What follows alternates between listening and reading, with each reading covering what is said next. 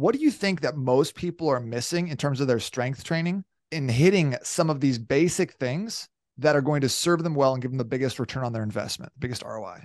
Yes, it is actually knowledge. There are people who are afraid of lifting. They're afraid that, they don't have perfect form, then they're more likely to get injured. They're scared. They don't feel like they know what to do, and they're worried about going in. People get overwhelmed with what they're supposed to do. And we have these different ideologies, whether it's CrossFit or general strength training or any other number of brands. And then you have people on social media showcasing highly creative, highly complex stuff, which might feel overwhelming for someone. And then there's just human nature where people want the quick results. They want the quick fix. And I think anybody who's listening to this podcast, they self-select to look for better quality information. And they understand it requires patience, it requires commitment, it requires consistency across time.